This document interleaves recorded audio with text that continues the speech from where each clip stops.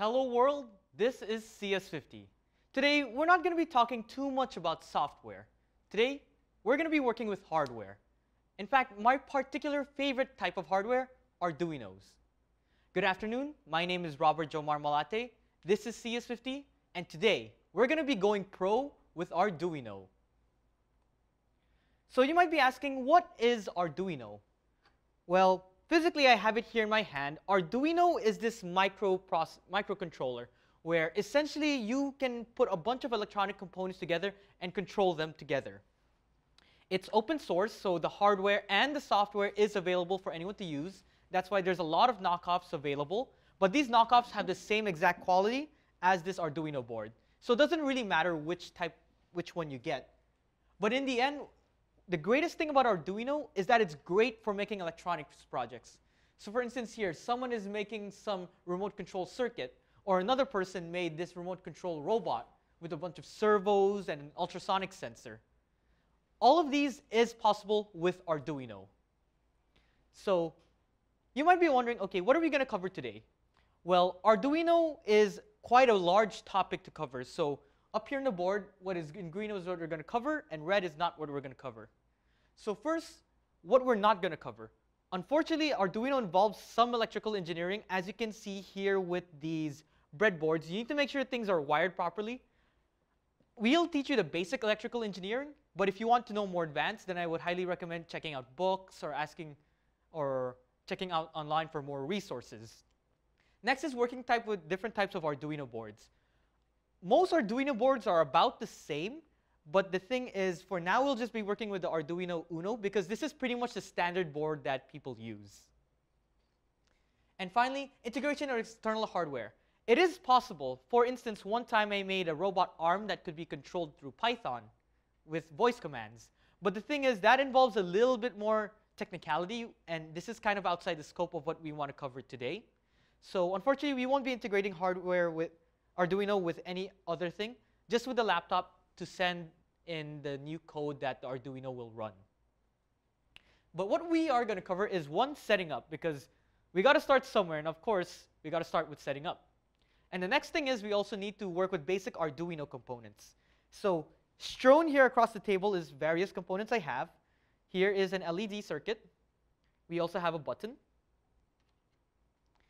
Here we have this ultrasonic sensor, which is used for measuring distances. We have this servo, which can be used for many, many things, such as creating movement, moving objects. Here we have this potentiometer. And these components will essentially form the basis of what today's seminar is going to be about. Now, there are some extra components here, such as this 9-volt battery, this voltage regulator. But in the end, what really matters is these core components and what we're going to learn. Because in the end, we want to make sure that through working with the simple projects and going through debugging common issues, we want you to have the foundation to work on cool Arduino projects. So you guys can start to dream about what cool projects you want to tackle on next. Okay, so first, this is going to be the agenda for today. And we'll start. And here is also the materials. So Arduino does involve some materials you have to get because it is a hardware project. And hardware is not as cheap as software. But it is highly rewarding. And if you want to follow with today's seminar and topics, these are the materials you will need. So shown here across the table, we have this Arduino Uno. We have a lot of wires. And as you can see with these breadboards, there's a lot of wiring involved. We have several breadboards, but you just need one. And then we have this cable to transfer the code from our laptop to the Arduino.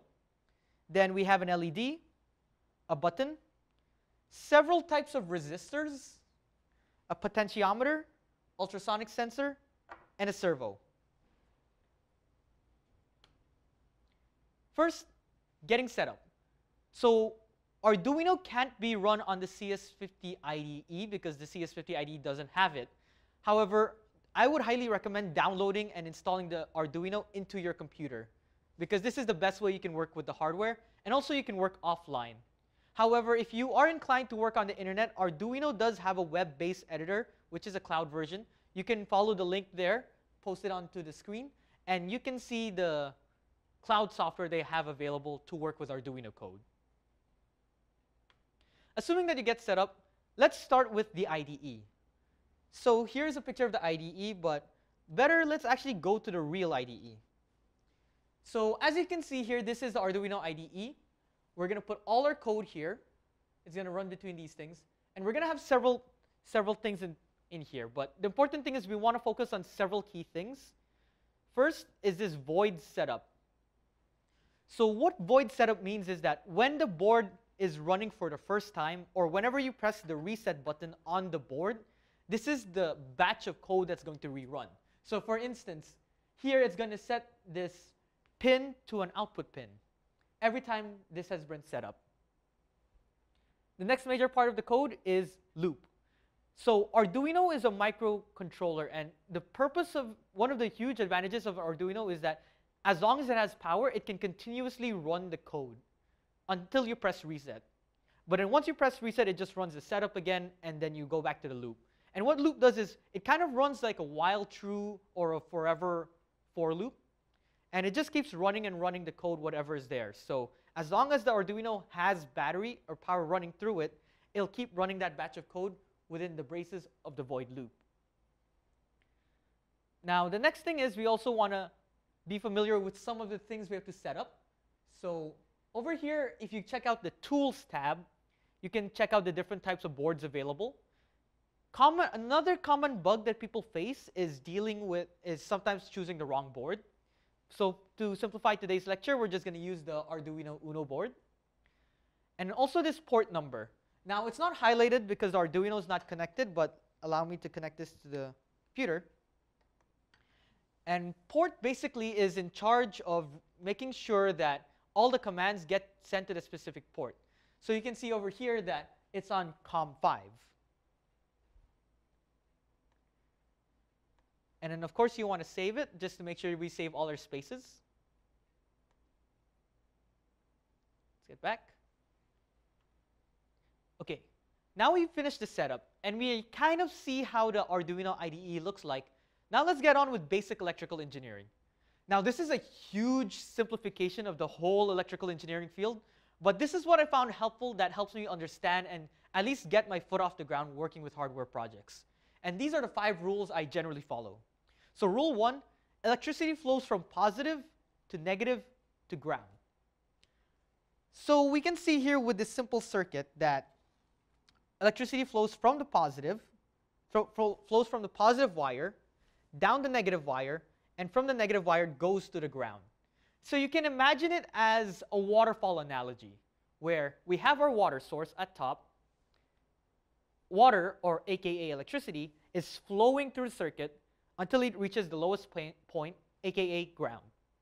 And all components in this circuit have to obey this law.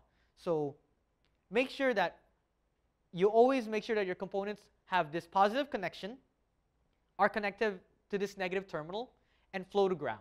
So remember, positive to negative to ground.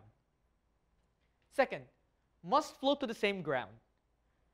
So we're going to soon see here with this servo components that things are not, it's going to get a little bit messier, but the thing is, we all want to make sure we share the same ground. And for the sake of today's seminar, the same ground will be this Arduino board.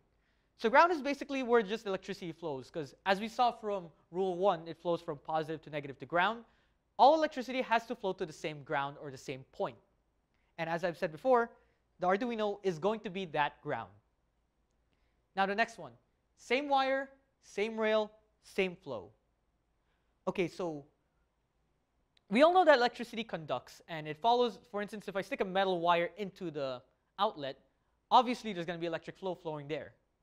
And from these wires, what I mean by same wire, same rail, same flow is that the same quote-unquote electric signal is going to be flowing between these wires. So if this comes from pin 9 of Arduino, the electric signal from pin 9 is going to flow from this wire. Now, what do I mean by same rail? Since we're dealing with breadboards, we're going to need to make sure we understand how things work with breadboards. So the breadboards on this table follow this schematic, and imagine each of these green lines as one rail. So this entire column means that if I stick, let's say, a signal from pin 9 there, this whole rail will contain the signal from pin 9.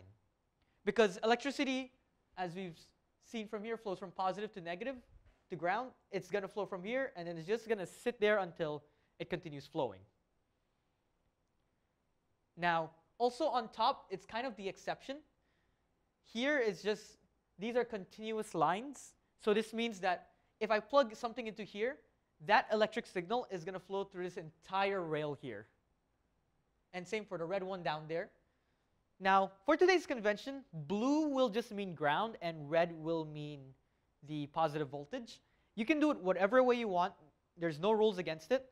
It's just that to make things simplified and to work with kind of convention, we'll just be sticking with blue as ground and red as by voltage. Rule number 4, don't exceed the voltage. Okay, so thing is, we can break electronic components pretty easily just by sticking these things. So for instance, we have this LED right over here. This small little beauty, unfortunately, can only take about 2 volts. If I were to stick it directly to this 9-volt battery, this thing's going to heat up and blow up. And it's also going to die. And I might get some burns, which we don't want any of those things to happen because these are precious components and we don't want to hurt your fingers. So to make sure with that, we want to make sure that the voltage is controlled. And we do this either through resistors or separating the type of voltage that flows. So for this, you might be wondering, okay, why is this the case? Well, final rule for today is Ohm's law, V equals IR. So we're not going to be doing any calculations. All of these have been done already for you with the calculations. But essentially, it relates voltage. It means that voltage equals the resistance times the current. And if you do the math, you can see why you can see why some components will blow up, or sometimes some components won't run at all. Okay? So next, we're going to start off with LEDs. So as we've seen here, this is an LED. It's basically just a fancy, it's just essentially a light bulb, where there's a positive terminal over here and negative terminal. And then here are some various colors LEDs. And here are the commands on the screen that are most relevant to how an LED will work. So we're going to have pin mode and digital write. So in Arduino, pin mode means setting the pin up for something. By default, it sets it to input. However, for LEDs, because we want to output a light, we have to set this LED to output. And digital write, this is varying the voltage that's flowing to the LED. Since the Arduino is controlling how that electricity flows, we want to vary from high to low. Okay? So as we can see here, we have the circuit set up, this small circuit. We have a resistor here. This will protect the LED from blowing up because the Arduino provides about 5 volts directly to the LED. And if we didn't have this resistor, this could severely damage it. It might not look like it in the beginning, but it's going to damage it. So we want to make sure we protect against that from happening. Then also we have this, then we're going to have flow from the positive terminal to the negative. And then from the negative, it's going to flow to the ground, aka the ground pin on the Arduino. Okay, so let's set up these final connections. I'll just leave this white wire here for now. And I'm going to set this black wire because it shares the same railing as the breadboard, as the ground for the LED.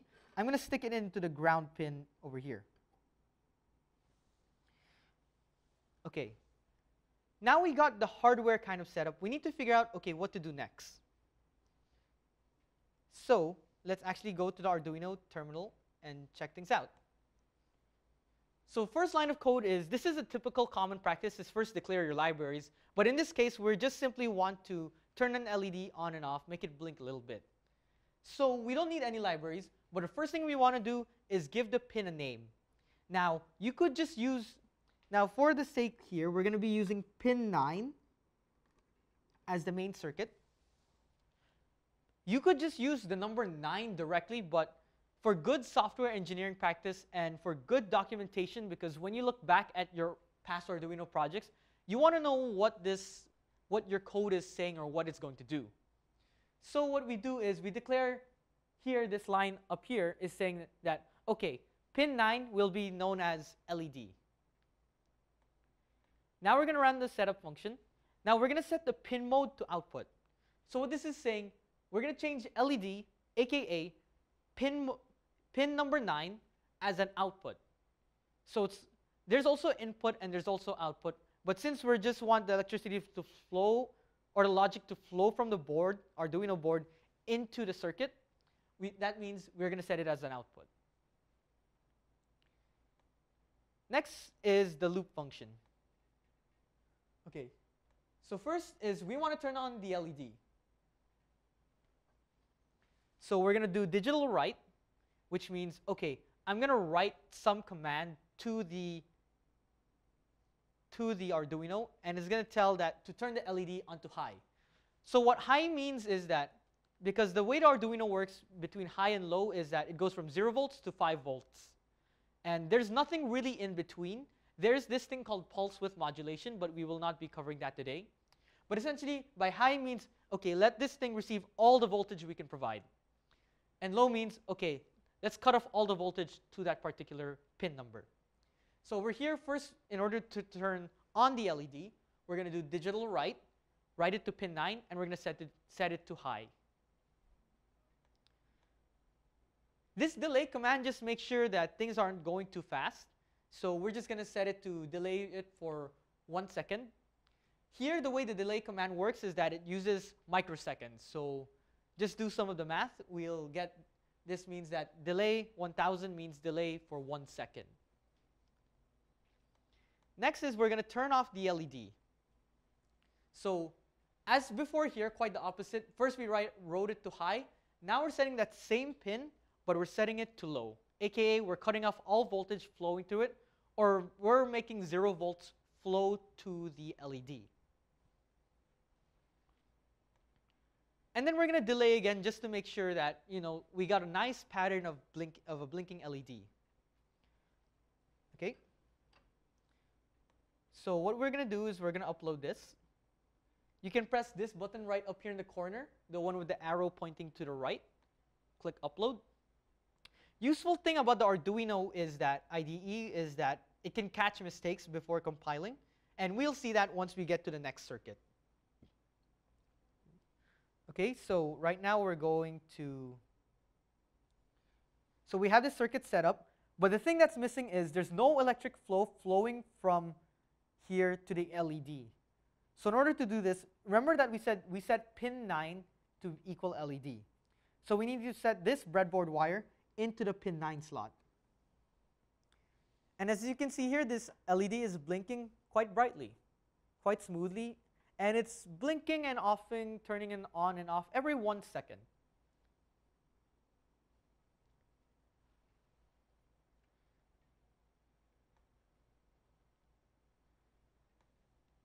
So that's it for the LEDs. Up next is buttons. Now, I would argue that this segment is going to be a little bit more difficult because of the logic involved with buttons. But essentially, a button is just you just press this. It's essentially like this switch that you press to send out commands. So think of a button as like a light switch, but instead of flicking it on and off, you just push it and push it again to turn it on or off. So the relevant commands for button is going to be digital read and the bounce function. So for digital read, we want to make sure that we're reading the state of the button, because this time the button is going to be the input to the board. This is going to be telling, hey, we're receiving some signal from the outside world. This is what it's saying. So this digital read just interprets the commands from the outside world. And then Boolean the bounce. So the finicky thing with buttons is that sometimes when you press them, the signal is not so clear immediately. Now, before we get into that more in depth, let's just get started with making this light bulb work with a nice button. Because it's nice that it's blinking on and off, but maybe you want to give it some control that, hey, if we push the button, it should be on, and if we let go of the button, it should be off. So let's get to coding right that. So we can see up here,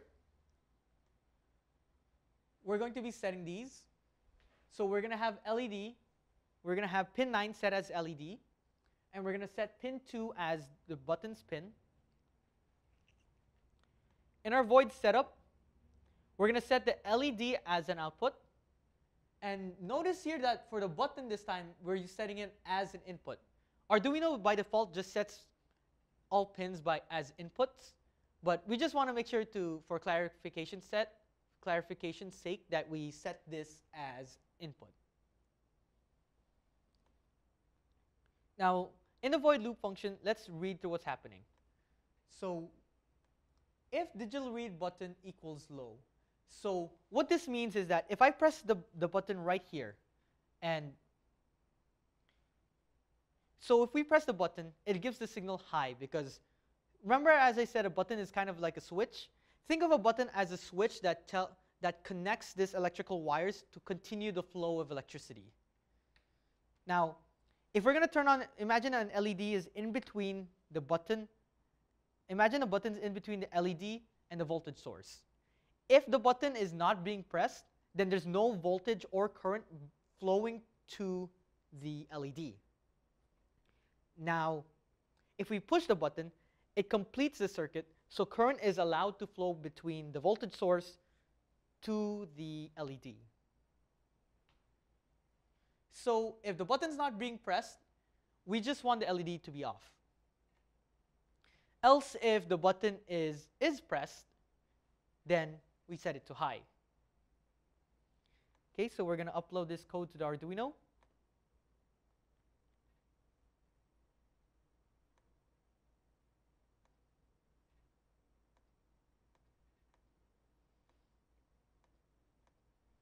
And then let's see what happens. So we have right now here's the breadboard. We are going to connect this red wire to the 5 volts because this time the button also needs to receive some power. And then we also need to send the signal from the button to the Arduino. So we're going to connect it right between that resistor and this button right here.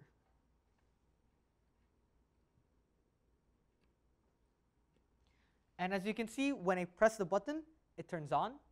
When I let go of the button, it turns off. Now, you might be wondering and asking to yourself, okay, what's up with this resistor right here? Now, I won't get into too much detail about this, but these things are called pull-up resistors. And the reason why we include this resistor in between is to prevent some weird readings from happening. Because if we were to remove that resistor, the LED would turn on and off because of mixed electrical signals coming from around us. But the thing is, we want this to be controlled. We want the button to turn on only when the button is being pressed and turn off when we let go of the button.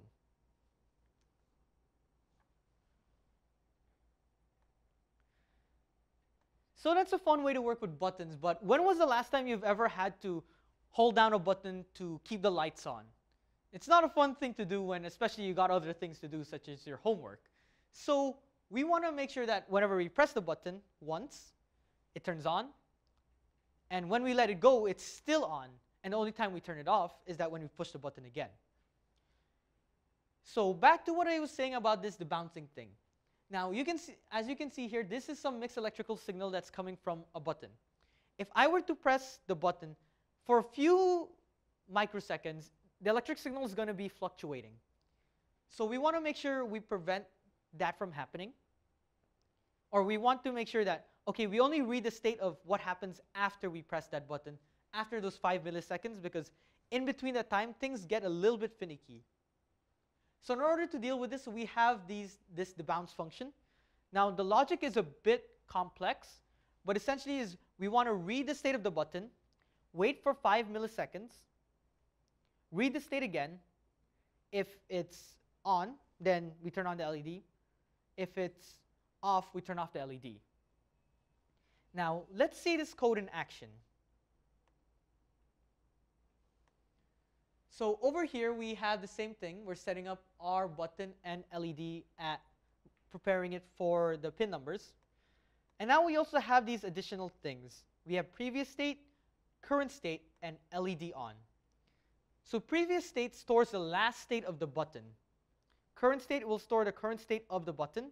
And right now they're set to low because in the beginning, let's just assume that there's no voltage flowing, that the lights in the room are completely off.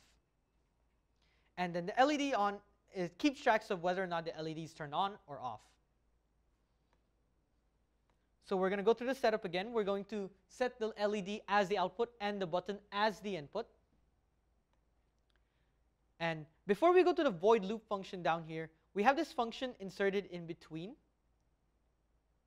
Now, the way Arduino IDE works is kind of follows the C++ syntax.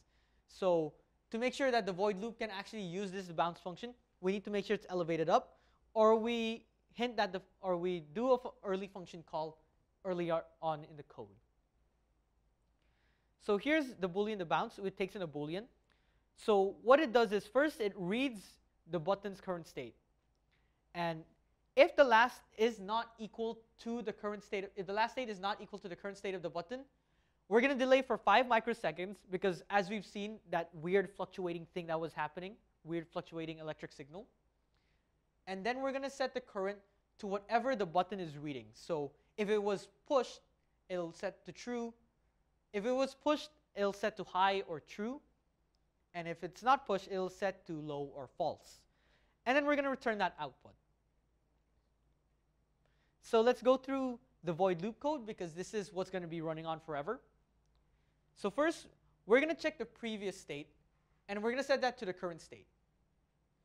Now, if the previous state equals low and the current state equals high, then what we want to do is do the opposite of whatever LED is on.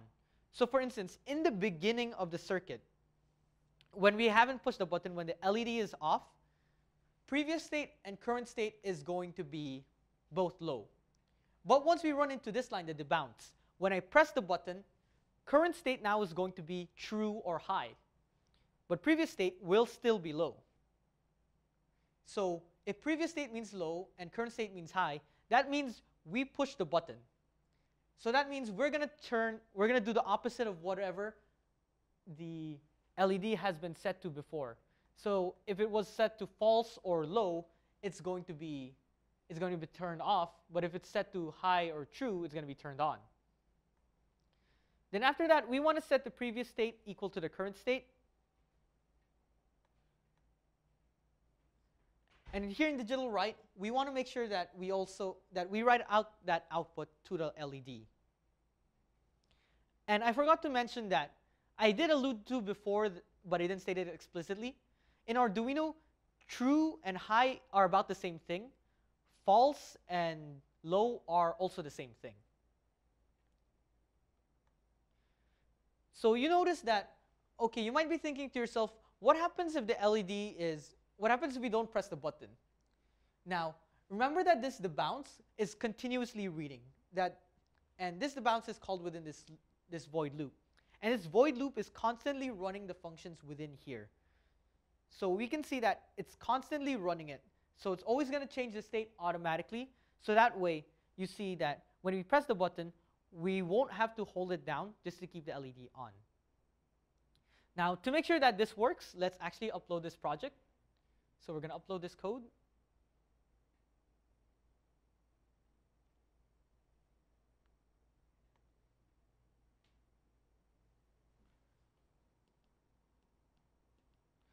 Now, let's see what happens. I'm going to push the button. I'm not holding the button, but the LED is currently right on. And that's amazing. Think about it. We just went, despite the little bit complexity of this function, we were able to create essentially what works as a light bulb. It might not be amazing to you, but building upon this type of logic for the button, you can build multiple things. For instance, if you were to work with a speaker, and you were to connect some LED to it, and if I were to press a button, you could create a mini piano. So what you could do is, another thing about this project that I want to make sure that you guys learn, yes? How does it now go from on to off, actually? So I could press the button again, and it goes off. How is it represented in code? So here in the code is, okay, let's say that we just press the button. Yeah. Now we let go of the button. So it's going to run the bounce again. We're going to pass in the previous state, And the previous state right now is true. So we just press the button, previous state is true. So we're going to run it through here. We're going to read the button. If the current state is going to be low because we're not pushing the button anymore. So since the last state is not equal to the current state, because the last state is high and the current state is low, we're going to delay it, and then we're going to continue reading. Then we're going to set the current state to the digital read button. And then we're going to return the current state. So what happens after this is that the previous state is high and the current state is low right now. So we go to this void loop. If current state, we run the current state function. So current state is low, previous state is high. Now we're going to run this logic. Now this logic won't check out because, as I've said, previous state is high but current state is low. So the LED won't switch its states. So previous state is going to still equal the current state. But the key here is this LED on, because remember that this LED on is keeping track whether or not we have turned the LED on or off. So in this case, when we press the button, LED on was switched to true. And here's the code where it actually switches whether the LED turns on or off. But since it failed this condition, the previous state was high and the current state was low, the LEDs, whether the LED turns on or off, is still hasn't changed. It's still on. So that's why that even though we were to write this digital function, LED on is still true or still high. How does it go off then? So it goes off is when you press the button again. So the question in the mic is, how did it go on? And then the next question is, okay, how does it go off again? Thank you for your question. So over here, it goes through this loop again, where that we push the button, current state is now high, but previous state is now low, because we just changed it right over here before. And then we do this check again, it passes, the LED switches its logic from true to false.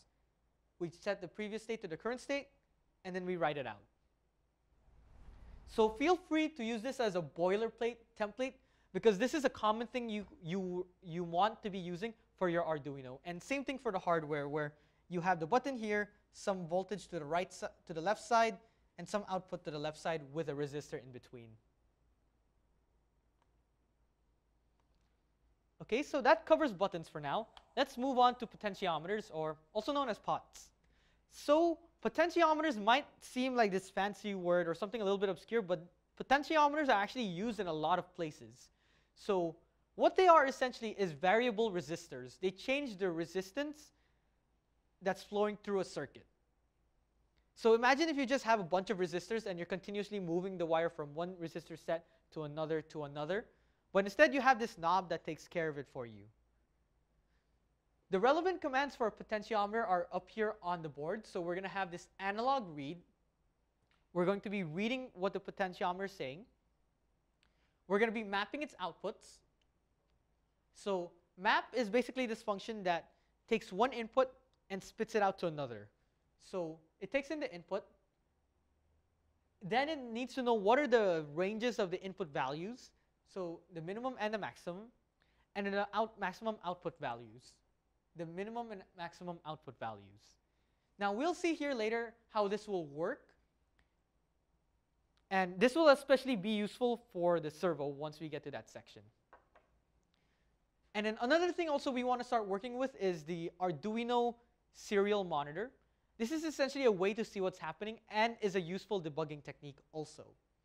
And we want to print out the output, because print debugging is useful in software, but it's also very useful in hardware to see not only what's happening, but what kind of inputs are we getting. Now, let's move on to the code.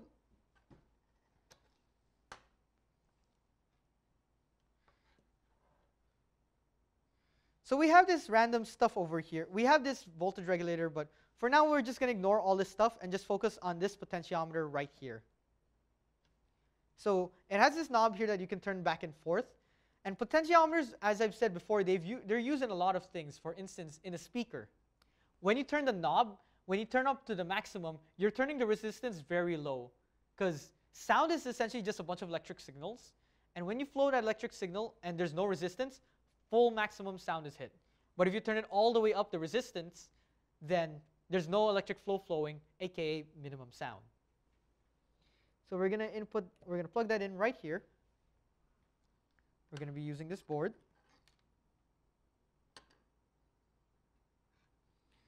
So I'm going to connect this to the 5-volt rail, and this wire here to the ground. And this entire rail here is going to have that 5 volts and the ground and the negative volts. Now let's look at the code for this. So the way potentiometers work is that there are three inputs over here. And as you can see in the picture, there's 3 prongs that's sticking out. One of them is for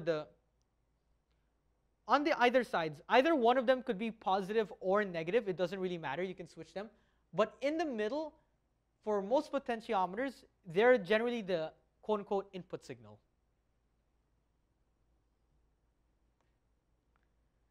Okay, now let's get on with the potentiometer.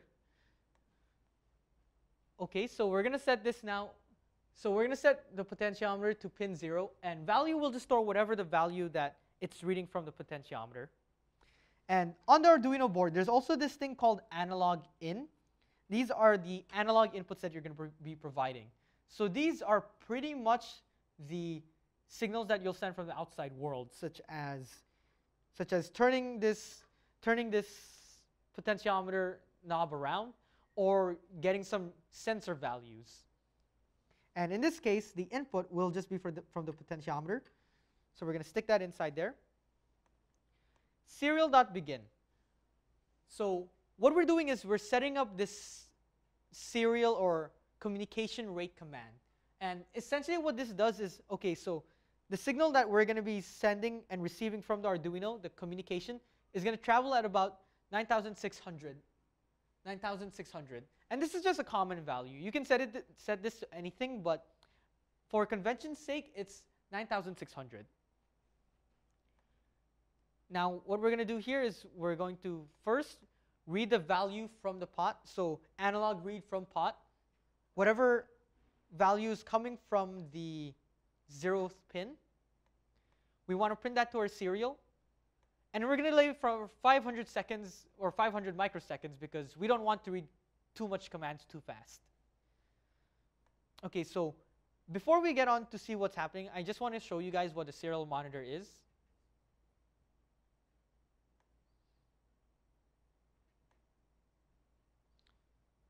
Okay, so it doesn't look like it's popping up right now, which is all right. We can fix that.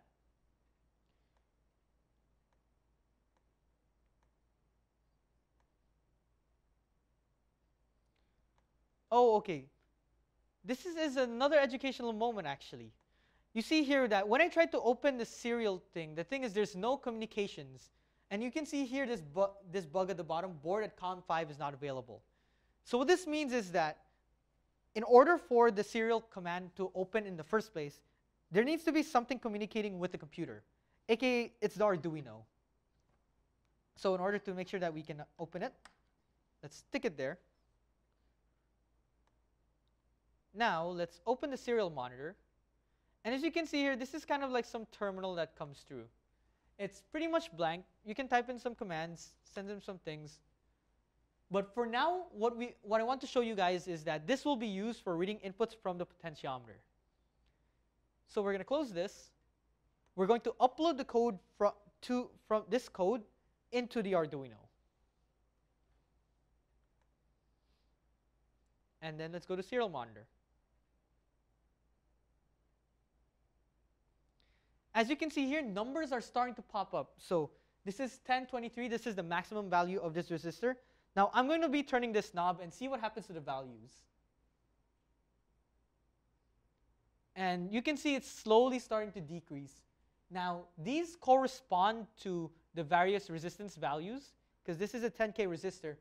But with that map function that I mentioned earlier, this could be used for many, many things, such as, oh, how bright do I want my LED to be? Or what color should I set it to? Or what position should I set my servo to? We're going to cover that position actually towards the last project of today. But as you can see here, this is a good way to debug because now you're seeing, okay, what inputs are we getting? So we're going to close that. And that is it for potentiometers. Now, ultrasonic sensors. So the reason why I'm covering ultrasonic sensors is these tend to be quite common in a lot of Arduino kits. And there are tutorials online, but I would like to make sure that people learn how to use these because these are surprisingly useful.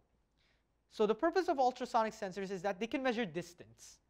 And this might not seem like much, but for instance, if you're doing a physics lab and you want to measure how fast an object is traveling, the way this thing will work is it sends out a sound signal from one end, and it measures how long it takes for that signal to come back in the other. And here we have 4 pins.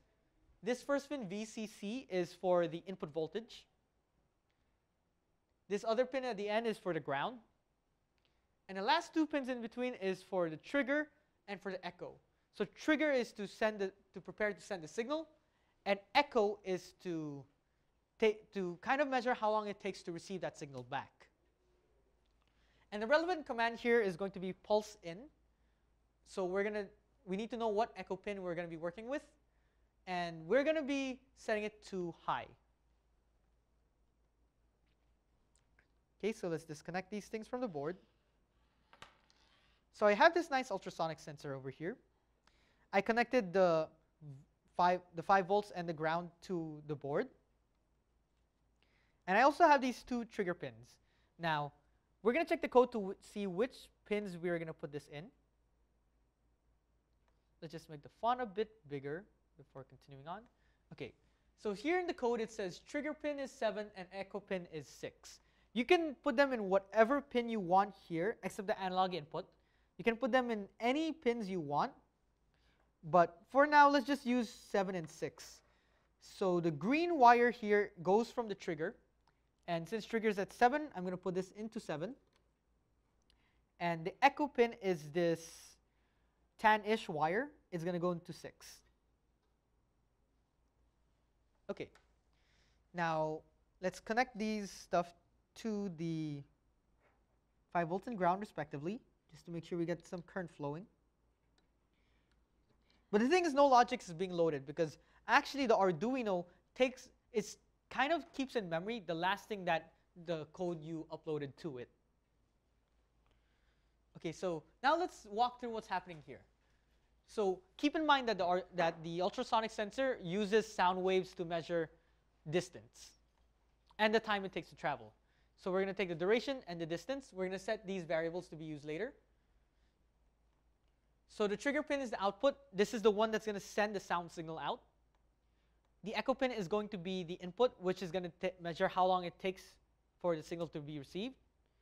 And we're also going to use a serial monitor so we can see what distance we're getting.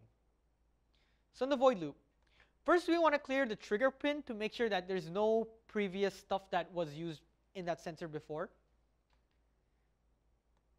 Now we want to set the trigger pin on high state for 10 microseconds. So what this does is we're going to send a signal now from the trigger pin. So we're going to send a signal from here. We're going to send out a sound wave. And we're going to delay it, and then we're going to turn it right off. Now, once that sound wave bounces off the object and is coming back and hits the other echo pin, what we want to do now is okay, how long does it take for it to come back? So we're going to do this pulse in. And pulse in returns how long the sound wave travels in microseconds. And because the speed of sound is fixed in most situations, about 348 meters per second, we just have to divide that by how long it took for the object. We just have to take that speed, multiply it by the time it travels, and then we can get back the measurement of how far that object is. Here we're going to be using centimeters, so which explains why the number is a bit low.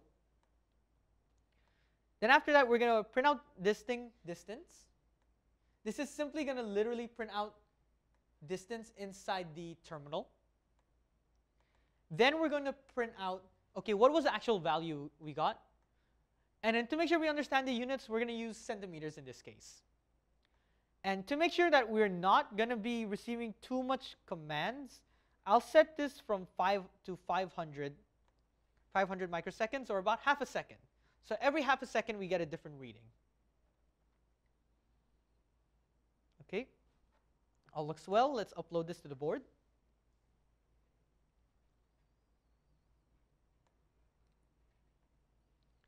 And look at the serial monitor.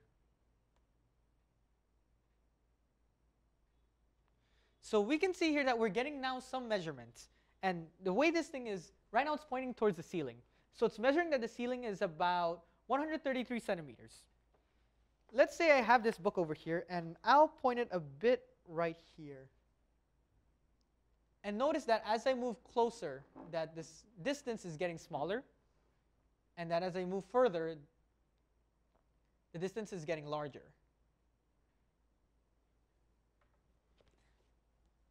Now keep in mind, this thing is actually sending out sound waves and is measuring them. So it will get lost as you try to measure out something further. So there are limits to what this thing can measure. And in addition, you don't want to measure things too close, because my hand is right now pressing on the ultrasonic sensor, but notice that the reading is saying it's 3,000 centimeters away or 2,000. So you want to make sure that you're not too close to it. Let's close that for now. Awesome.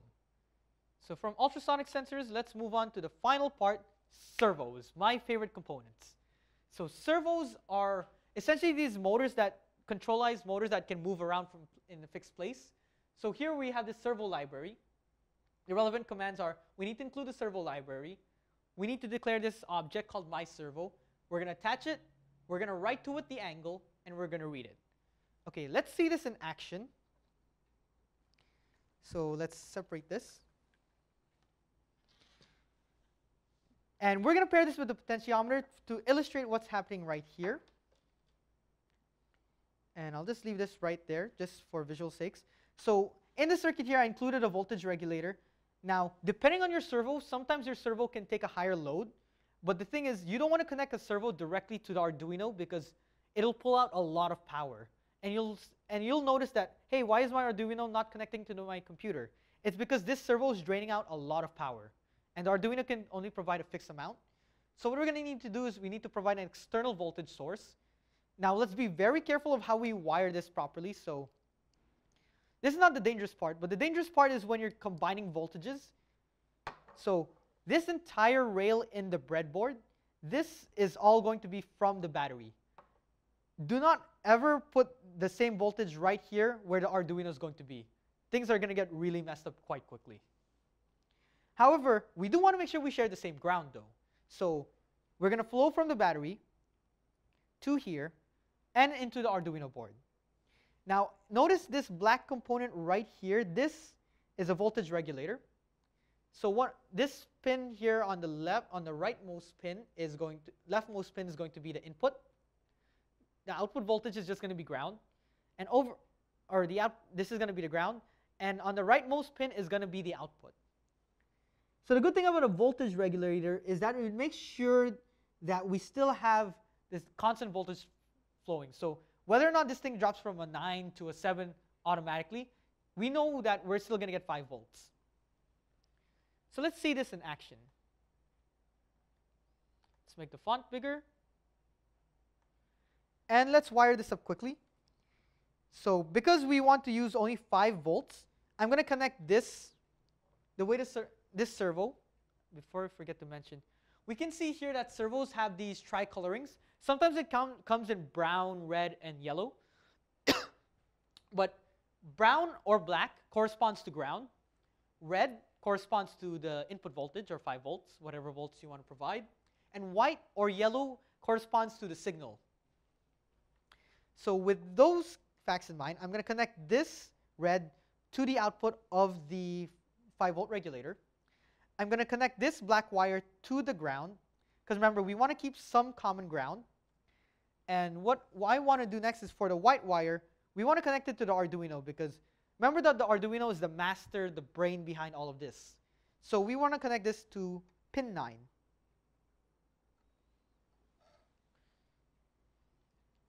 Okay. Now let's also connect this stuff from the potentiometer into the Arduino. So we're going to connect this to the ground, connect this little wire to the 5 volts. And we're going to connect this pin output to pin 0. Okay. Now let's see what's happening here. The code is not that much as the ultrasonic sensor or the bounce one with the button. But this is pretty powerful code, I'd say. So we included the servo library up top here. Next, we're setting out the pins. So we're going to set servo. We're going to set the output for the servo as pin 9, and for the potentiometer as pin 0. We're going to use the pot's value. We want to measure the pot's value, and because this is going to be outputted somehow. We're going to declare this servo. We're just going to say it's my servo. Now, this servo.h builds upon a ton of abstractions, which you don't have to worry about. So let's just work with this. We're going to attach, this line here is going to attach the servo to pin 9. So this is saying that, OK, I want all the logic flowing from the board to go to this, to be outputted into this pin.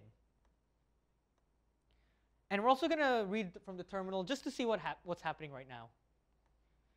OK, so first, in the void loop, we're going to read the value from the potentiometer. So how far did we twist this thing? Next, we're going to print it out also. Then the key thing here is the map function.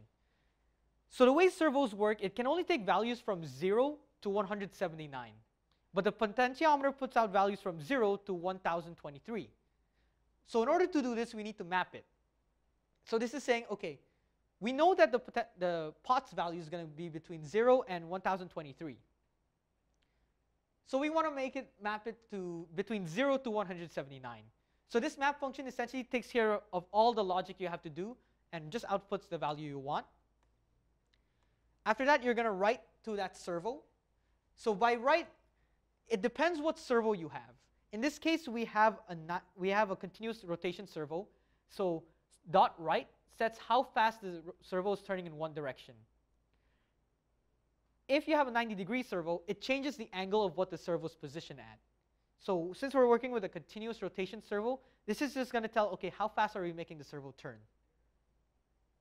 And we're going to delay it for 15 seconds. OK, so let's upload this code.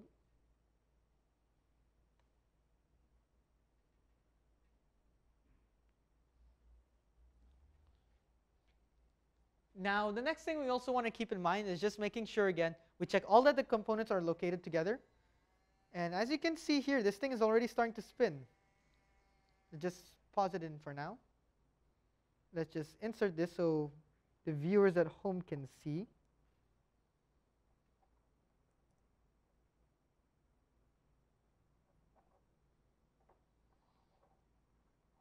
Just add this right here.